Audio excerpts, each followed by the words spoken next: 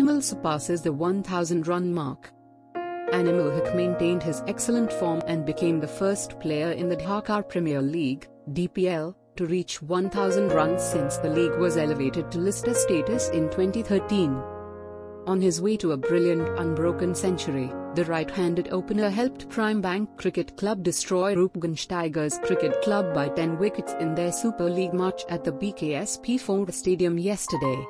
In the previous game, the 29-year-old broke Saif Hasan's record for most runs scored in a single season since the competition was elevated to Lister classification.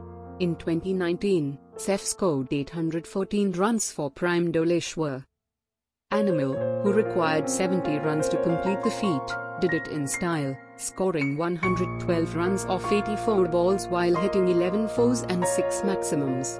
Anamul had reached the tournament's third century. He also hit 8 5-hitters and has accumulated 1,042 runs in 14 games, with 1 game remaining.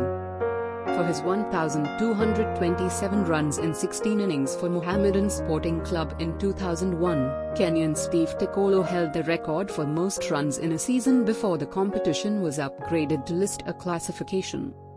Anamul was ably backed up by the Tigers ODI captain Tamim Iqbal, who also produced an undefeated century.